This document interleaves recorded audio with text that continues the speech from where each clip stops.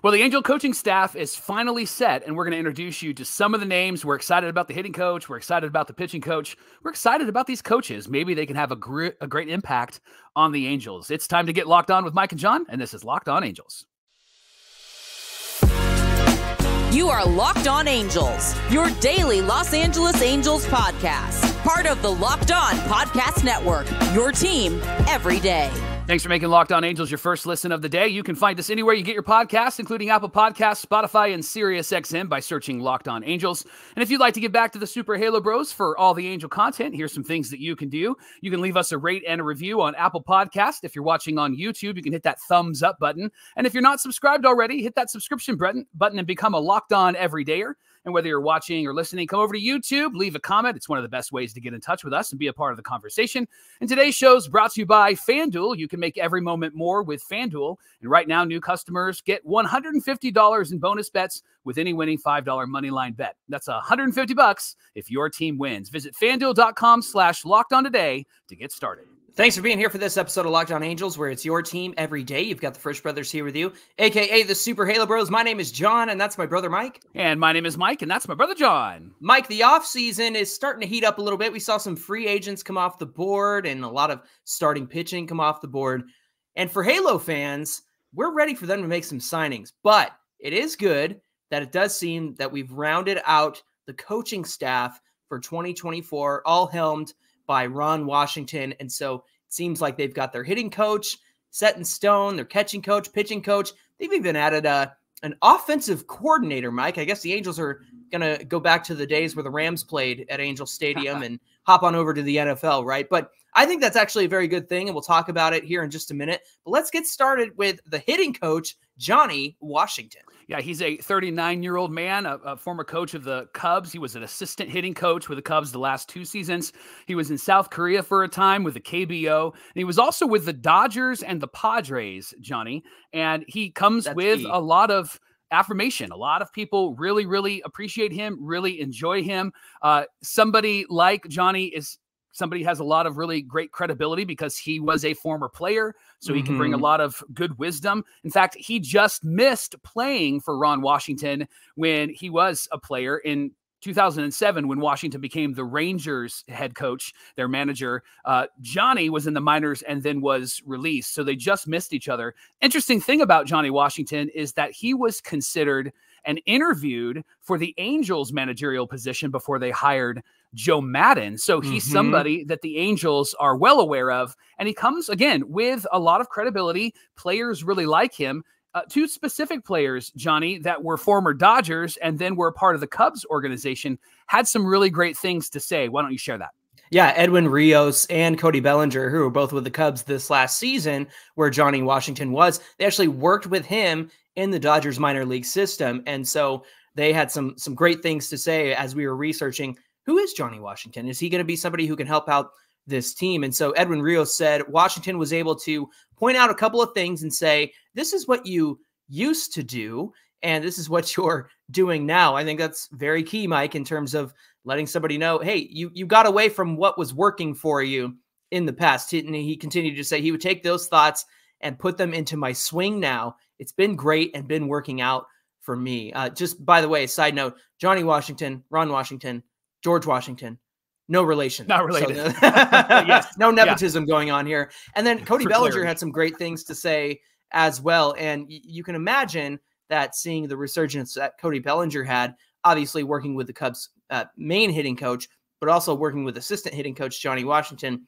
can't be a bad thing. And so I think it's really important that Johnny Washington is part of this team. And all indications seem to say that from people who talk baseball all around the MLB is that this is a great move by the Halos. And hasn't it felt that way with all of these additions? It seems like everybody's kind of saying, hey, that's a pretty good move by the Halos. There was a Locked On Everydayer that commented when you tweeted that Johnny was hired, and they said something that caught my attention. They said often when we sign great players, we have young guys that come up, there was a hesitation because, oh, wait till Matt Wise gets a hold of them, or wait till Marcus Timms, or I can't even remember the hitting coach before Marcus Timms because I've tried to forget that part of my life. But the truth is that we weren't really confident in these coaches, right? And their ability to help these players to improve.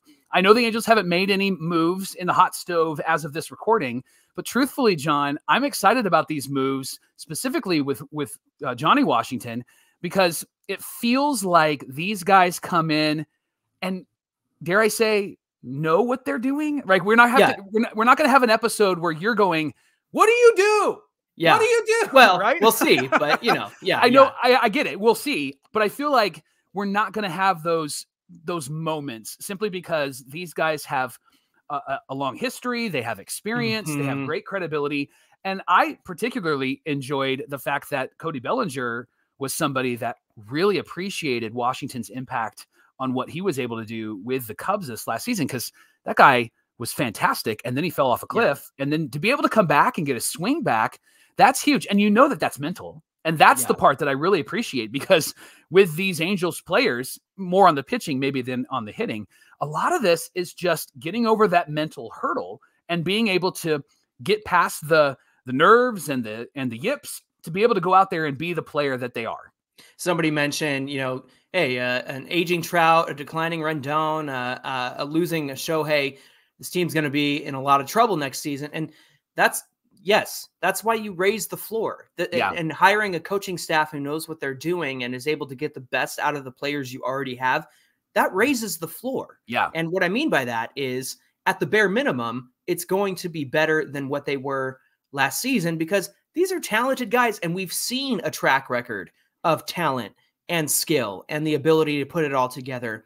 But talent only takes you so far, Mike. We've said this a million times, because we saw what happens when you don't have great coaching around you. We saw what happens when you don't adjust your game plan with runners in scoring position. You fall flat on your face and you don't drive in those two runners on second and third. It drives you nuts as a fan, and I'm sure it drives you nuts as a player too. So I think raising the floor and getting the most and squeezing the sponge of talent that these guys have, it starts with the coaching staff. And so that's why it's so important for these guys to come in and raise the floor of this team. Speaking of making adjustments, they hired Tim Laker as an offensive coordinator. Yeah. He was the minor league hitting coordinator for the Dodgers and was the Mariners hitting coach from 2019 to 2021. Mike, what do you imagine an offensive coordinator in Major League Baseball? What does that look like? Maybe it's the West Coast offense, John, or do you think it's the spread offense? Is that college football? That's back in the day with Bill Walsh and all of those guys from the Niners.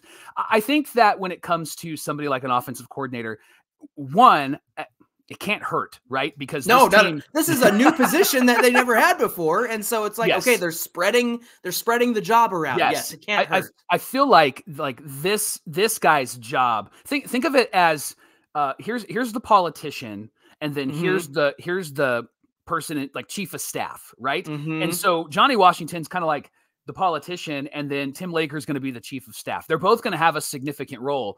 But I feel like Tim Laker can get into the details a bit. I feel like he can get into the specifics. And one of the things that I hope that he's able to do is make in-game adjustments that perhaps somebody like Johnny Washington isn't thinking about, because he doesn't have to think about that. And he could say to the team, listen, we're not moving runners over, and so we need to focus on that. Listen, we're not bunting like we should, or we need to get a fly ball to get a sack fly here. I think that he could be somebody that, from the analytical department, he could communicate some of those things, but also from a coaching department, he could say, you're dipping your shoulder a bit here. And it would just be, it's kind of a two-headed dragon that can come after this offense, because even though the numbers look good, and remember, we've talked about this, somebody 10 years from now are going to look at the Angels offensive numbers and go, hey, they look great, right? But it's going to be really, really far away. But you and I and everydayers who watched this team last season will go, yeah, the runners in scoring position were terrible. They weren't moving runners over. Situational hitting was awful.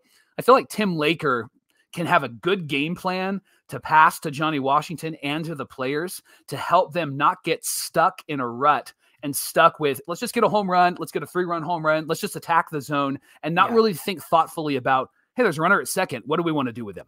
Yeah, I would like to see a plan between the hitting coach, and the offensive coordinator in terms of how to attack the starting pitcher that day. And if the starting pitcher adjusts his game plan, then the Angels adjust. One thing that Ron Washington said on the Athletic Baseball Show was that something you and I have talked about on this show, Mike, is this game is a game of adjustments. Yeah. You adjust, the league adjusts to you, and then you readjust. And back and forth it goes. And that's exactly the kind of mentality that these Halos need. And that's why I'm excited to see Ron Washington lead this staff, Johnny Washington as a hitting coach, and then Tim Laker as the offensive coordinator. You have to make in-game adjustments. That's what this game is about. And on a broader scale, if you find out you can strike out Trout up and in, then Trout's got to adjust to that, right? Yeah. And so the adjustment goes back and forth. And Marcus Timms, to his credit, the attack the zone approach, attacking early, did work. And we've shown that through stats and all the results that was there. But the problem is that the game plan did not change. It was the same all the way through. Yes. It was the same all the way through from inning 1 to inning 9. And you just can't do that. You have to be able to make adjustments. Johnny, I would say that Marcus Timms was the best of the worst coaches, right? Like, Sure. like he wasn't had a game plan. Yes, he wasn't a bad hitting coach comparative to what we've had before. Jeremy Reed, that's what you were looking for. That's who it was. Well, I told you I'm trying to forget that part of my life. But I am really excited, and I'm really excited that Johnny has an opportunity to really establish himself as a great hitting coach for this team. I'm also excited, John, because it's not just the hitting coach, but then also somebody in the pitching coach world that has an opportunity to really establish themselves. So I really like these moves, and that they're going to be serving under a great leader, a great general like Ron Washington. Thanks for making Locked On Angels your first listen every single day. We're just getting started. So coming up on Locked On Angels, the Angels hired a pitching coach. Finally, probably has the hardest job in all of baseball, Mike, in terms of getting the best out of these guys. So we're going to talk about who that is and what they need to do coming right up. Today's show is brought to you by our friends at FanDuel. FanDuel is America's #1 sportsbook. And right now, new customers get $150 in bonus bets with any winning $5 money line bet. That's $150 if your team wins. And if you've been thinking about joining FanDuel, and we know some everydayers have, in fact, somebody commented just the other day and said, all right, I'm going to try out FanDuel. So if that's you as an everydayer, we'd love to hear if you were successful, if you won, if you got $150. Could John and I have like 10? Like, that would be really great if you could share that with us. But you're going to get $150 if your team wins with just a $5 money line bet. This app is so easy to use, especially if you're new to winning money and being able to see how to gamble, how to look at spreads and all of that stuff. There's a wide range of betting options like the spreads, player props, over-unders, and more. So visit FanDuel.com/lockedon, and you can get involved in the NFL season in a very specific way. $5 money line bet, win $150. Going to be a good Thanksgiving for you if you can do that. FanDuel is the official betting partner of the NFL. This is Locked On Angels, where it's your team every day, part of the Locked On Podcast Network. Hey, friends, you know that Locked On has launched the first ever national sports 24/7 streaming channel on YouTube. So that is where you can find all the biggest stories in sports on Locked On Sports Today, 24/7, 365, top stories in sports, local experts from all of the Locked On shows like Mike and I will be there for you. And of course, Locked On has their national shows from Locked On MLB, Locked On NFL, Locked On NBA. It's all there 24/7. So go to Locked On Sports Today on YouTube, hit that subscribe button, and be part of the first ever national sports 24/7 streaming channel. The Angels coaches are coming together. They're starting to let us know who it is that's going to be helping our team hopefully be better in 2024. We're going to talk about the new pitching coach coming up. But Johnny, let's talk about the new catching coach, Jerry Narron. Now, he's on the older side. He'll be 68 in January, but he brings almost 50 years of experience as a player, a coach, and a manager, and he's played several other roles with major league clubs and minor league clubs, but he's best known for 2 stints as a manager. He was with the Rangers from 01 to 02 and with the Reds from 05 to 07. Johnny did play for the California Angels. Let's go. 1983 to 1986. I was 3 years old when he started, and you weren't even born yet. He's back now with the organization. He was with them last year as a minor league catching coordinator. Johnny, I really feel like not just the Johnny Washington hiring and the eventual pitching coach that we'll talk about, but I really feel like this is a great hire as well. And it seems that the narrative around baseball is that, man, the Angels are really finding some hidden treasures in these coaches that they're bringing to this organization. Yeah, I think it's one of the best staffs that the Angels have had in terms of a coaching staff. And Mike, they're not even done. They need a bench coach. And word out there is that Clint Hurdle, former Pirates manager, which I love that move. Yeah. Would be a great move if he accepts the role. And I'm sure who wouldn't want to be Ron Washington's bench coach? And what surprises me about that is he's pretty open to and very good at handling the data that they receive from like the analytics department and passing that along to the players in a way that makes sense, in a way that's valuable to them. So that is a missing point right now. But you're right. I think I look at this staff, this coaching staff, and it gets all kinds of compliments from around MLB. Yeah. It also gives me a lot of reassurance that Ron Washington has a game plan and he knows what he wants and he knows which guys are going to get the most out of these players. And that's, I'll go back to it because we talked about it last segment. Raising the floor is getting the best out of the players you have now. That doesn't mean you don't go and get free agents. It doesn't mean that you go improve in the areas that you can improve in. But Perry Manassian can be confident that the coaching staff who's been hired here is going to get 100% out of each of the guys that are already on this team. And I understand people will look at last year and Sandoval sucks and Luis Rengifo is only a hot hitter when it doesn't matter. Like, that's your opinion and that's fine. But these guys have proven that they have talent. They've shown talent in the past. They've demonstrated that. And so you just need somebody as a coach who's going to unlock that talent and keep it consistent. Ron Washington mentioned on that Athletic Baseball show that the Angels really fell off and they weren't able to sustain the offensive output that they were doing through the first half of the season. They totally fell off in August. And that's why we were all so shocked that they fell off so hard. And I believe Ron Washington is doing his best to bring in a coach or bring in a coaching staff that's going to help keep these guys sustainable all throughout the season and get the best that they can out of them, right? Yeah. When you talk about raising the floor, I think about Jerry Narron bringing managerial experience. So not only is he able to work one-on-one with players, but he understands how teams operate. He may have not been successful as a manager, but he understands the ins and outs. And I think somebody like Ron Washington will really benefit with having Narron on his staff. I also think, John, because he's going to be the catching coordinator, I could see somebody like Matt Theis benefiting, but specifically Logan O'Hoppe. And you and I have had a conversation about O'Hoppe's offense, and he was fantastic. There's a Locked On Everydayer, I can't think of the name, but almost on every show just reminds us if O'Hoppe had normal at bats, right, he would have ended up with like 54 home runs. And I love that. I love that that's thrown out there every time because he had an incredible offensive season, even though he was hurt for most of the year. And that August was really spectacular. But it's the defense, John, that really needed to improve. And you shared some really good stats, compared him to Adley Rutschman.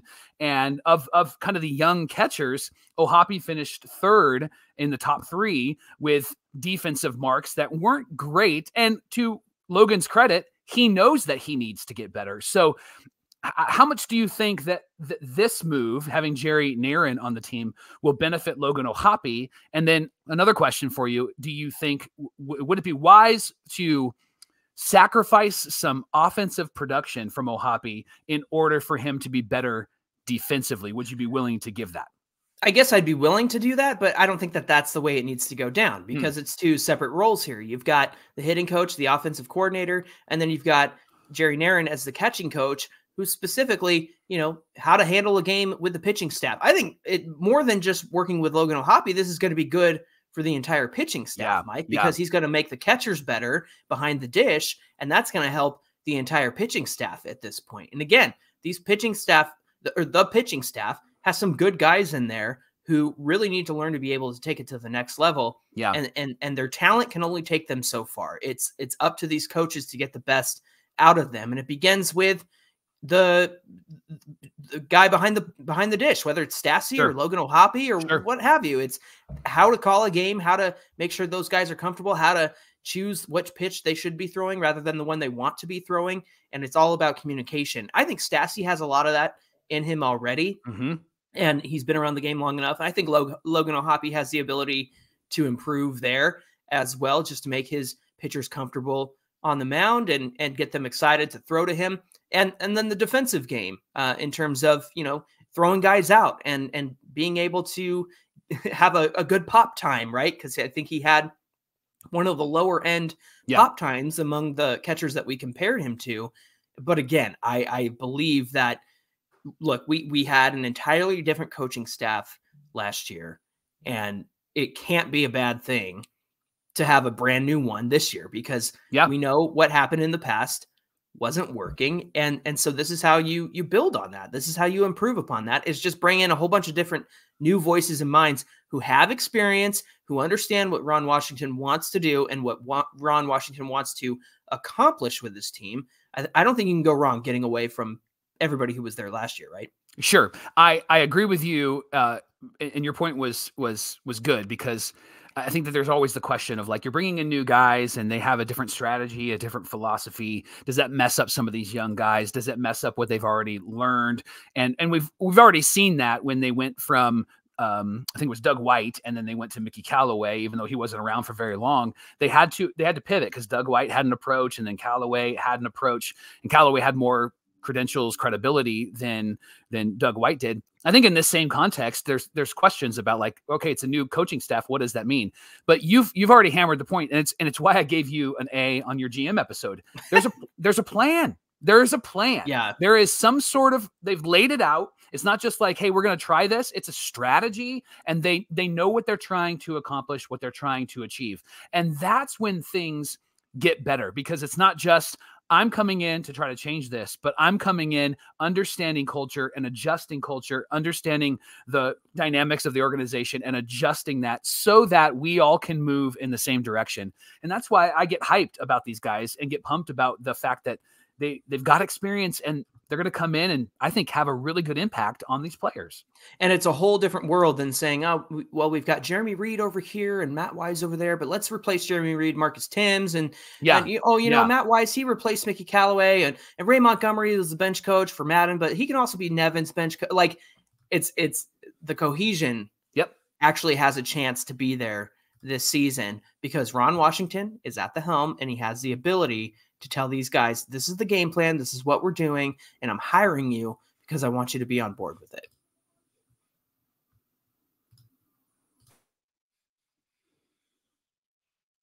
Johnny, we have a hitting coach, and we have a catching coach, and now we have a pitching coach. And that's been the biggest question of the offseason outside of signing players, because Matt Wise is gone. We all celebrated that. He's with the Chicago White Sox. He's the bullpen coordinator. That tells you all you need to know about how people view him, right? The Angels have hired Barry Enright as their pitching coach. Enright has spent the last 2 seasons with the Arizona Diamondbacks. He was the assistant major league pitching coach and the minor league pitching coordinator. But Johnny, something that you texted to me and then you tweeted about is that working with Brent Strom, who is the pitching coach for the Diamondbacks, has got to be a really good thing, and has had to have impacted Barry Enright in a really positive way, right? Yeah, Brent Strom, of course, was with the Astros. He retired, then decided to unretire and got hired with the Diamondbacks. And there were a lot of everydayers out there thinking, what if we could pick up, in the same way you and I were talking about Mark Pryor from the Dodgers, there were a lot of people saying, what if we could pick up Brent Strom from the Diamondbacks? And this feels like the next best thing. Sure. You're not going to pry away Strom from the Diamondbacks, but you can hire his assistant pitching coach to come be your head pitching coach, which I think is a very good thing. And so just lots of, again, Mike, more good words from around Major League Baseball in terms of this. Barry Enright, of course, was an Angel in his career. Yes. I think he had a 13.5 ERA. And so just to dispel any fears about that, people need to understand that career success does not necessarily set you up for coaching success. And so a lot of these guys who are coaches in the major leagues may not have had the best careers, but they are good at communicating and identifying issues and making a plan. And so to have Barry Enright as the pitching coach, I think is going to be a very good thing for the Angels. Wayne Randazzo tweeted, he said, really excited to be on the same side as Barry Enright again. A really good guy and a Mobile Bay Bear when I was calling their games in 2009 and 2010. Again, he pitched for the Angels in 2012 and had a 13.5 ERA in 12 innings.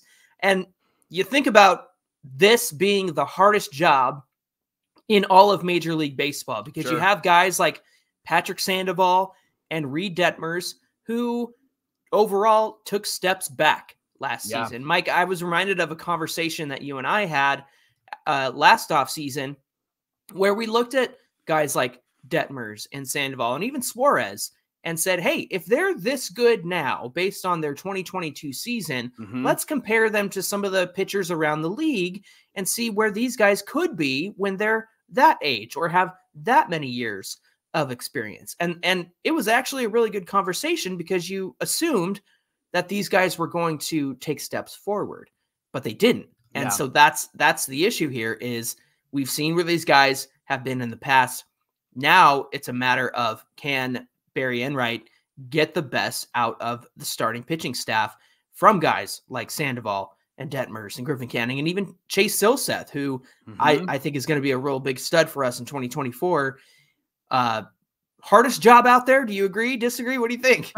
I think so, Johnny, because of the narrative. And the narrative with Angel pitching has always been, they need pitchers. Everybody needs pitchers, but the Angels really need pitchers, and they don't have anybody coming up, and they don't know how to coach. There's always this negativity around the Angels when it comes to pitching specifically, and rightly so, because they really haven't produced strong front-of-the-line starters like other teams have, and the last time they did that was, I think, Jared Weaver, maybe. Yeah. And these young guys are exciting. They just haven't put it all together. And not only with the starters, John, but with the bullpen as well. They were in the bottom third for ERA, whip, walks, strikeouts, hits, homers, right? Oof. And so we were excited about the pieces that were brought in to try to help this bullpen be great.